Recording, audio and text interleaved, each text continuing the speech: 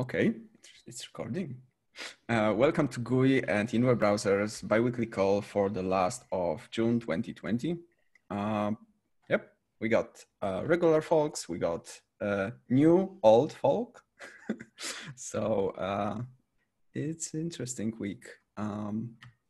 Ollie is our note taker, and I've put some items on the agenda, and I will quickly jump straight to that. Feel free to add your own agenda items while I'm struggling to share my screen.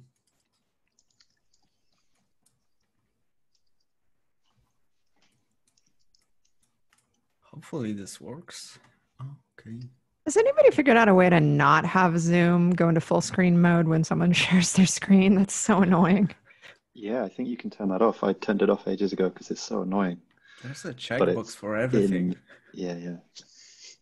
Feels like Microsoft Windows. There's a checkbox. But you've achieved it. So if I look for it, okay. I am not in full screen right now. It's possible. Okay, great. Wow. Humble brag. I'm not in the full screen. All right. So it's the end and the beginning of the quarter. And we are now a working group. So as each working group, we prepared some OKRs, which are objectives and key results. We have limited bandwidth and some cross working group priorities, which we had to include in our planning. So there are two main topics for Q3. One is integrating pinning services into both our web ecosystem and our GUI graphical interfaces, namely IPFS desktop and web UI. And then, even though we are in a new working group, again, we had a lot of ongoing collabs and grants and work that needs to continue. And that's the result of prioritization. So pinning services will be something that we will add to our ecosystem in Q3. And this working group will focus on implementing user interfaces and helping to orchestrate entire API spec to be finalized and agreed across all stakeholders. And those stakeholders will be not just pinning services themselves, but our core implementations. So if you go to core implementations, OKRs, you see they also have pinning services on their list. So that will be partially joint venture, partially we will provide a list of requirements and quality assurance. But the end result is having pinning services in web UI and IPFS desktop integrated and working with at least two collabs, depending how our partners' timelines, we will have two or more pinning services ready to be used by our users. But everyone will be capable of implementing the vendor agnostic pinning service API. So we expect the ecosystem growing, and there will be always option to add your custom pinning service. So even though it's not like listed on those on the list of default pinning services, you will always be able to specify your own. And we, as a part of that work, we've extracted a bunch of Irakli's expertise on web performance and low-level optimizations. So it's under maintaining and improving as bandwidth permits. We will ship those libraries for sharing IPFS node across browsing context. However, from that work, we've extracted P0 to improve import of huge files using web UI. That will be useful because if people want to use pinning services, they should be able to import huge files into their local nodes. And the second P0 apart from pinning services is Brave integration. Brave will implement embedded, they will implement our native URIs, and those will be backed either by a public gateway, or user will have an option to opt in into running embedded Go IPFS node. So that's a really exciting development in this quarter, and will be mostly providing user support, but if there's anything blocking them security-wise, or if there's like a feature missing from Go IPFS, we will have to block some time to help that collaboration. Everything else is on a best effort basis. We may prioritize things related to a long backlog of UX related issues, namely because it's sort of related to supporting Falcon launch and pinning services as well. Our GUI applications are often the first thing that people see when they Google IPFS and they want to try it. So even though it may not sound it may sound vague, but it's very important to remove low-level hanging fruits, all the paper cuts in the onboarding of new users. We expect an influx of various types of new users. That influx will be related to integration of pinning services, but also Falcon launch. So that's something we'll probably prioritize here. It's a P2 right now, but we'll increase it. For everything else, there are links to very detailed issues on this column. I'll probably stop talking now. If I missed anything, Jessica, feel free to elaborate. You might as well put the link in that issue triage to our ZenHub board, because then folks can look through that. And then the other note on that being like so super vague is a lot of this is really just going to base on triaging the highest priority things in that backlog, with the caveat on who is available skill set wise to be able to do that work. So, you know, it may not be a complete priority order. It's just based on a combination of priorities and availability of skills.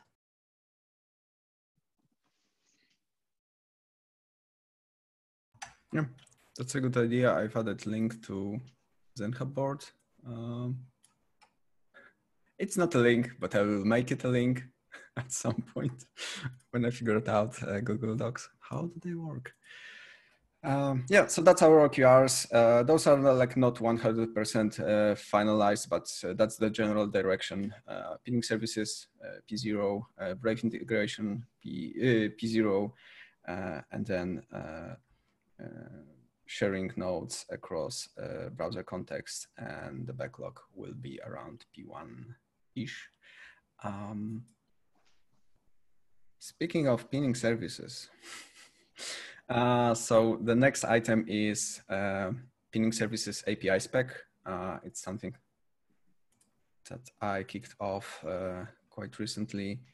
So for Web UI, to integrate pinning services into our user interfaces, we need to agree on how that pinning will happen. That's something between us and Go IPFS and JS IPFS. However, the backend API should be vendor agnostic. So that final API where you send a CID of the items you want to pin,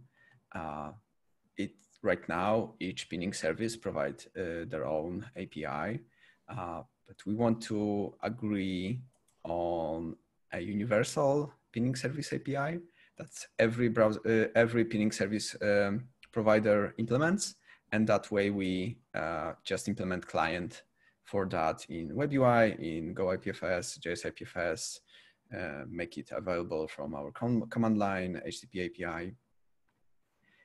So there's a repo for that work. Pinning service API spec is it's a very early draft, which the current version is just imported YAML from older discussions from IPFS notes issue, but we plan to finalize this API within the next 2 weeks. So the timeline is a bit aggressive.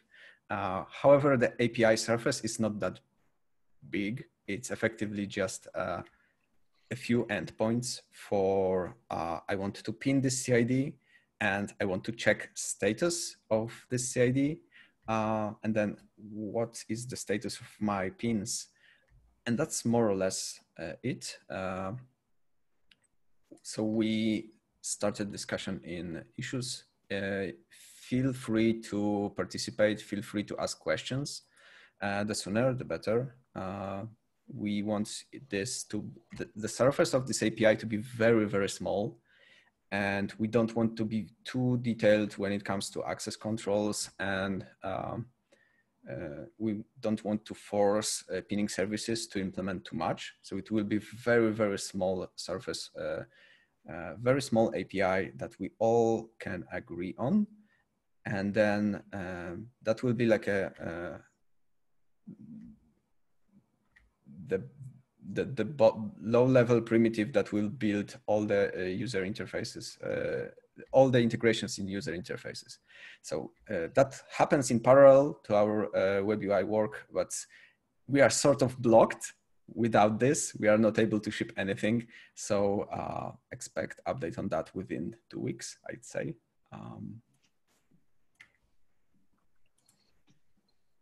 Yep. Is the end user experience of that essentially web UI or desktop gets a drop down that says, please use this as my preferred pinning backend? And glad you asked, Ollie. I sent you off channel on PM because everybody else has been through these. But we can also walk through them. Do you have them handy, Lytle? Oh no, I'm just very fast at typing. Okay. It's like a cooking show. Here's one we made earlier. So there's 2 flows. One is in the settings screen. The other one's in the file screen. These were actually iterated on to a certain degree in the pinning summit. They're real straightforward though, real straightforward. It's not that easy to find it now. They're inside the subsidiary. I was like super impressed. I'm running Figma desktop app, so I don't have those in my address bar. But I mean, if you want to walk through them real quick, we can. Yeah, I think it may be useful to provide context. Yeah. I actually have them open now. I can share my screen. Okay, that may be if better. you want. All right, let's see here. Where are you? All right, give me a second. Share screen, come on. There we go. Can y'all see that? Yes.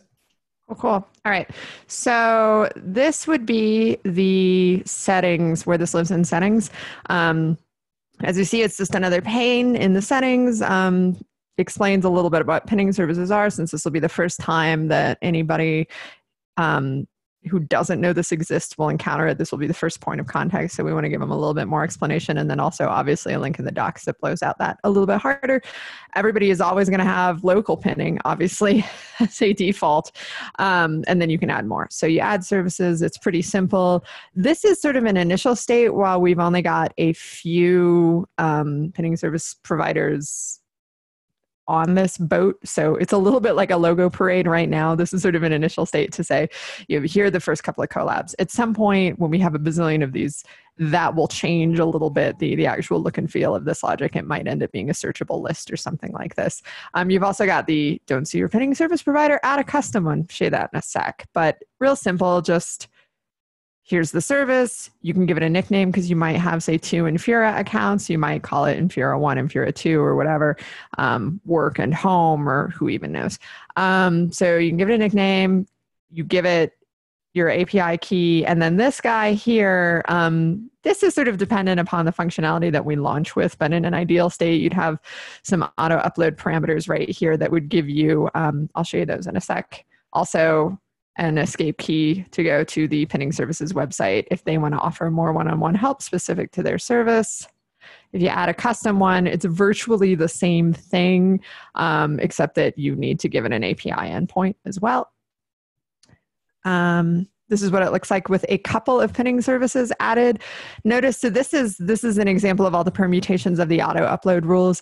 It would either be, and again, this may or may not happen depending on pacing and what users want, but this is sort of an ideal situation.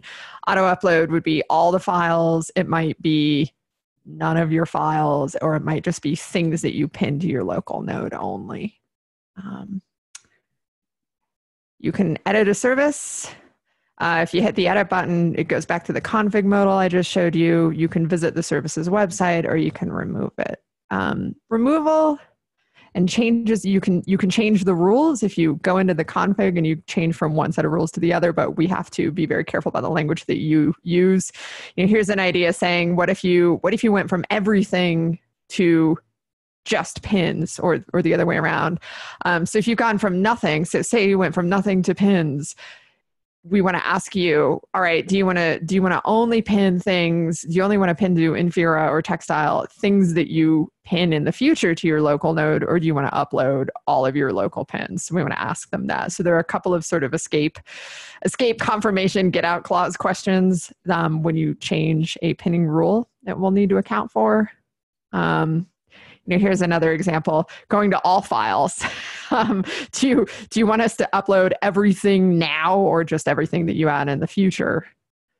Yeah, so these are a couple of these exceptions, including if you disable. And then also, to make it super clear, if you remove the pinning integration entirely from your desktop or web UI, we want to say removing this pinning service isn't going to take the files off that service. You just won't have that service in your dashboard anymore. I believe that's probably good enough for now. And then just some status confirmations. The other half of this, which is currently blocked by the Zoom sharing thing at the top of my screen. Let's try this. Okay, cool. Files screen. You've now got a pin status column here that's going to tell you, is it locally pinned or is it locally and cloud pinned? There may be circumstances under which it is only cloud pinned, such as you disabled an integration. This is, again, sort of an exceptional case, but we're allowing for that. We talked about the idea of having, if it's possible, a loading animation while a file is being pinned to a third-party service. If we do end up implementing some of those manual pinning rules that I talked about, so you can invoke any of this stuff with the three dots, the right-click menu, and this turns into a set pinning option rather than a pin and unpin, because it's a bit more granular of a choice.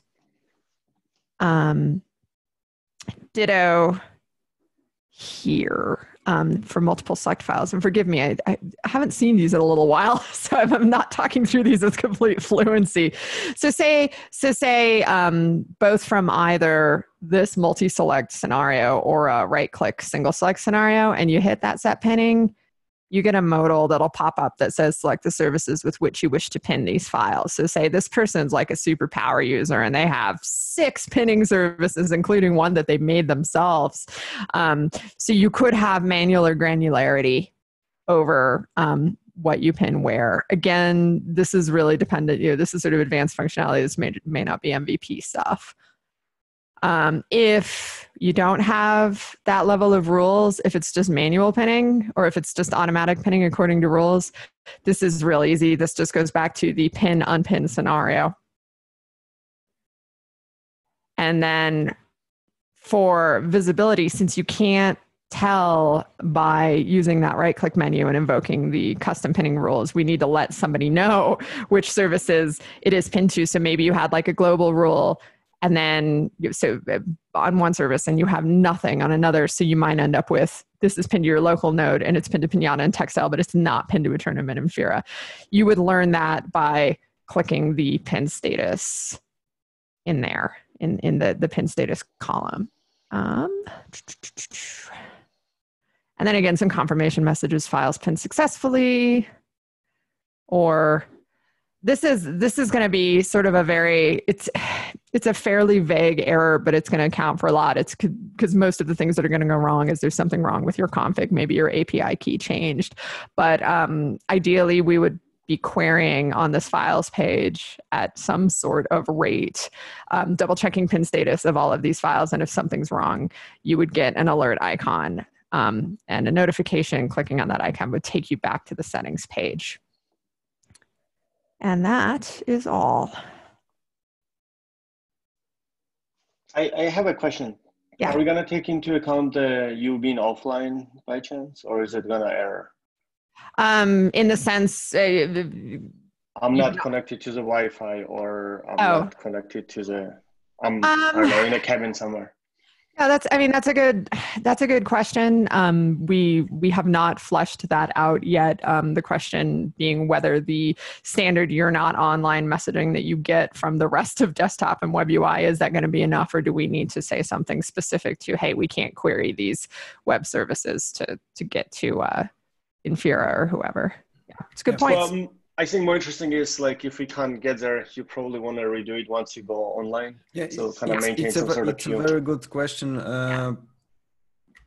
Be cognizant that those mockups were created before we started discussion about scoping between how much stuff will happen in web UI and how much stuff will be done in Go IPFS. And now we've agreed that the actual execution of the pinning at the remote service will happen in Go IPFS. So it's a very valid question that you've asked. What happens if like Go IPFS is not able to reach the remote service?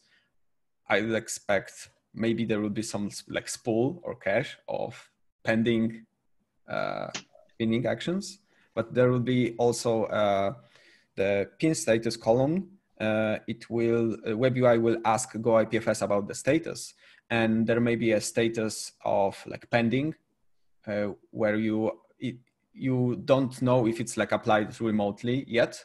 That's like a super vague right now. We'll talk with Jake and core implementations about the details in the following weeks. But yeah, that's totally valid question. There appear to be enough affordances right now to be able to, within the existing design language, tell the user about that scenario. I don't see there being anything like earth-shaking here. But yeah, you're right. It's still an unanswered question. Another remarks that I had was about the prompt where you see upload all of them now, upload just the pins now, or it might be a little, like some of those decisions sometimes are hard to make once you're in a service. So I was wondering maybe in the files UI, we could add a, I don't know, line or something instead to say upload all the existing pins, or based on options. That way you don't have to make the decision right away as you're adding a pinning service and you have a one-click way to get all the old stuff too. That's a good idea. Yeah, that's a good idea. I mean, it would represent some additional functionality, but it may also be that we, it may be that we actually don't need to implement all those models for different decisions, because we may be constrained on the like Go IPFS level. Some things may be too complex to be like viable given our time frame. So we may simply be saved from implementing that model. Yep. And this is probably a good time. Yeah, I mean, we're still a little bit unsure timeframe wise and functionality wise exactly how granular, if at all, we can get with that rulemaking. It might just be an everything or nothing right out of the box, but we are answering. And some of these are mandatory questions, but I just got the okay to turn this survey loose today, which is also on the agenda. But just talking about, I hate giving a real answer on a live form. I can delete this one, but we're talking about potential pinning features. So we are asking, how important is it to manually pin a file? Whoops, come back. Type form. Automatically pin everything that's on your local node. Automatically pin everything that's in your local node's MFS. Customize manual or automatic pinning rules on a per service basis. Use a private service. And, would this change your life? Also, how important would it be for this functionality to be available from the command line? So definitely we want to get a beat on people's opinion of these functionalities and their importance in general. Again, this is probably going to be more limited by the time frame that we're dealing with. Yeah. Ollie, you had a question. I was just wondering how, it sounds like these are the preliminary screen proposals. I think they do a great job for what you described. It does seem like more functionality than we would want for a first pass. Yeah. A lot of this was, sorry. Just that, like, the level of granularity Yep. is both radical but also terrifying. Yeah. Yeah. This subtree is pinned to 3 of 5 pinning services. That subtree is pinned to 1 of 5 pinning services. So some of this, even just to be able to like render the status of each file, like doing call outs to multiple pinning services per file will absolutely kill us performance wise. Yep. Yeah. I mean, and this is a lot of this is aspirational. And like Lido was saying, the mock-ups, which started out as iterations from the pinning summit, were really, can we build ourselves a most complex case scenario visually in the UI so that we're not boxing ourselves into something awful and have to rip out a bunch of UI later when we add functionality. Yep. Yeah. Sounds good. So just to clarify on the complexity, we have that like a working document where we try to translate the changes from the front, from the web UI, trying to translate that to low-level requirements in both web UI and Go IPFS backend. And we identified some scopes where different stuff happens in a different place. And we've put a line in the sand here. So effectively, it may be here where we only have the manual pinning policy, that automatic upload column. That's where most of unknowns are right now. The survey that Jessica shared will give us data to know, is it worthwhile for us to invest time in basically implementing that column for MVP? It's not like we won't have that. We may not have that in the first version. We may have something much simpler where you only manually mark a file or directory to be pinned to a specific pinning service, and that's it. And that would be already super useful for MVP. Pinning everything in MFS may be quite easy, so that's why we've put a line after that, but it's a line on the sand, and we'll finalize the decision after we got survey results. Yeah, I totally agree. Given the time frame, we probably won't be able to implement all the screens that Jessica shared, but that's something may be at some point available. It's not just for not the first version. Yeah. This is mainly just an effort to be able to build in the affordances for future functionality. Conceptually understanding getting remote pinning services in desktop and web UI is like kind of a stretch anyway. And so to go and do that and then have to change the UI on folks 6 months in would have just been sad. Gotcha. So about that, I have a question, partially because I'm new. So I remember in the previous conversations, there were some issues that we've been discussing about the current interface and stuff. And there was as I get, we tend to ship something and then iterate to improve it. Is improvement somewhere in the pipeline too? And how that process will look like if it is unclear to me. Given your smiles, I'm guessing the answer, but. Yeah, so like the pinning services themselves in the current scope, I think it's safe to say that or actual execution of remote pinning will happen in Go IPFS. So that's sort of like out of the plate of this working group. We will implement what's given available to us over HTTP API that is exposed by Go IPFS. So that's more or less not at this, like the final decision or of what's available. It's not up to us. We will effectively implement what's exposed in the HTTP API. And the final question would be where those additional like pinning services are on the roadmap of Go IPFS. Sorry, maybe I reframe my question. So my question would have been, are there opportunities to rethink the user experience of this in the future? And if there is, how the process looks like of trying to improve it from the mockups that we were given? Or like, is that the thing at all? Is it gonna be in pipeline? Is it something that needs to be? I'd say just a quickly that's I'd say we are in better position now that we know that Go IPFS will be executing those remote calls. So we don't have we are not like anchoring we are not anchoring the user interface around the code that we've wrote in the user land. There will be a bit more generic API exposed in HTTP API.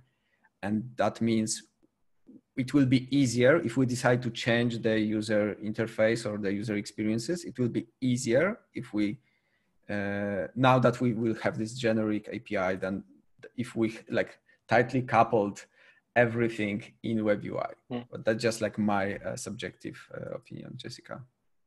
Yeah, no, that's very true. That said, if you are proposing that we rip out to a substantial degree what we've already aligned upon, we should track those discussions while we're also doing the development effort.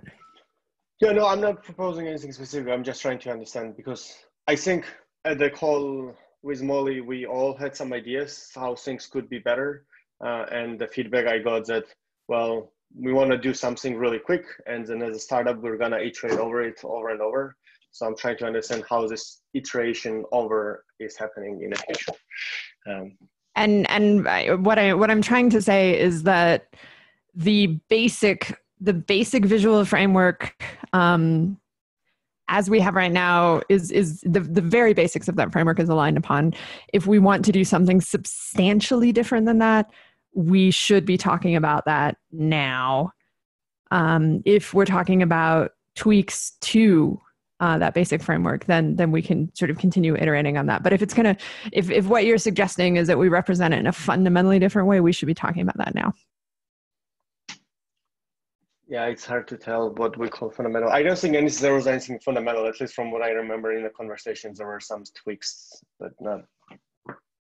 Yeah, I mean, if we're talking about things like icon design, obviously that's different than we're not going to represent things visually in a column, or we're not going to use modals for config, things like that. So one of the examples I can remember, so one thing that I brought up during that conversation is, instead of showing the cloud with the pin in there and then clicking a Dropbox, it to see the dialogue with all the things that you pinned, I suggest maybe we can have something like what Google Docs is doing, where at the top you see kind of little icons stacked to see who you shared the document with or who was on the document. So maybe we can have something similar in terms of who is pinning this file. I think Dropbox does a similar, well, yeah, they do the similar thing, but again, sharing with people. Go ahead and open an issue specifying what you'd like to have mocked up, and I'll mock that up for a future discussion. Okay, thank you. Cool. So that's pinning services, Ollie. Hope that answers the initial question. Welcome back. Thank you. Yeah, thanks. Half an hour later. Familiar. Continuing, improving file add. Irakli? Yeah, sorry, I'm trying to find where, oh yeah.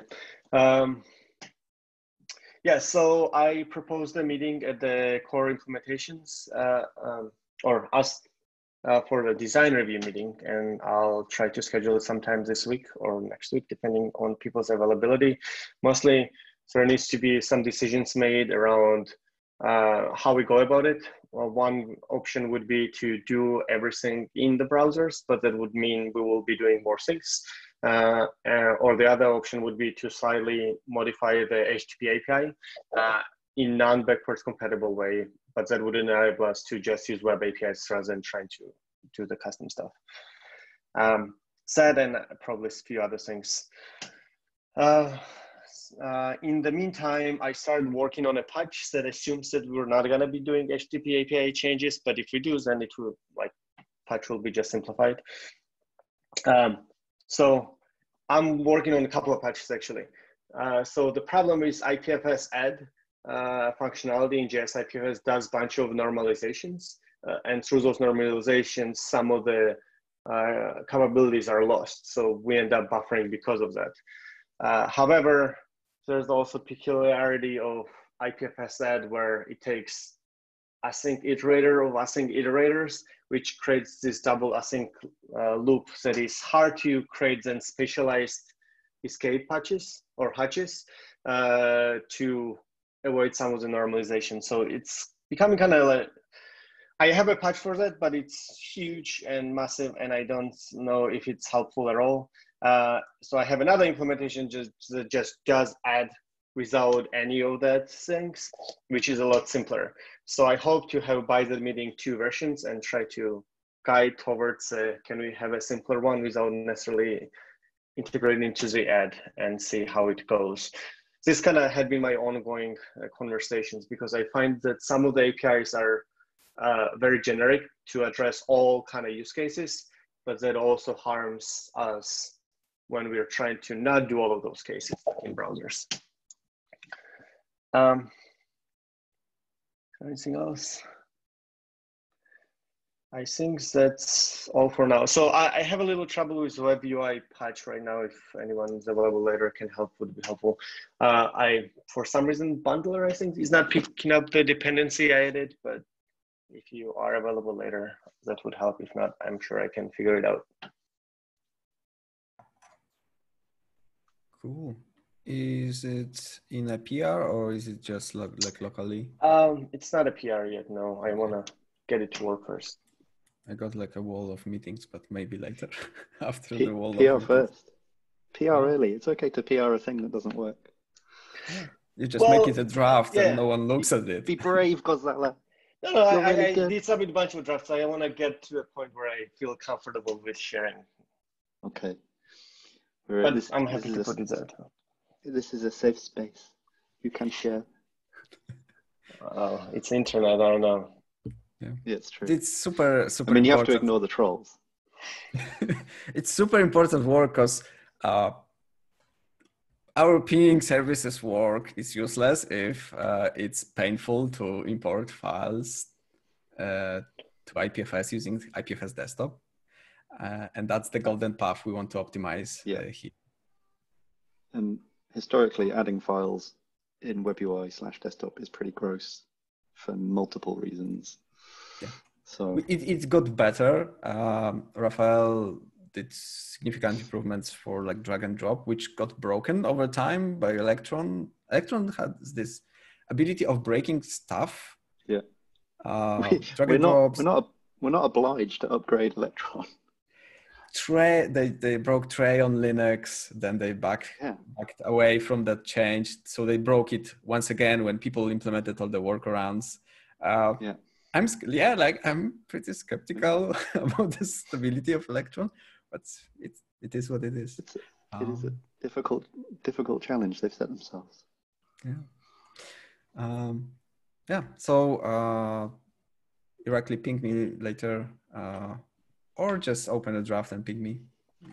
Yeah, I'll open a draft. I'm sure I can figure it out. It just was the last thing that I was working on, and for some reason it was not picking it up. Yeah, there's also like Rafael is back tomorrow, and he probably has a fresher look at web UI than I did. Yep.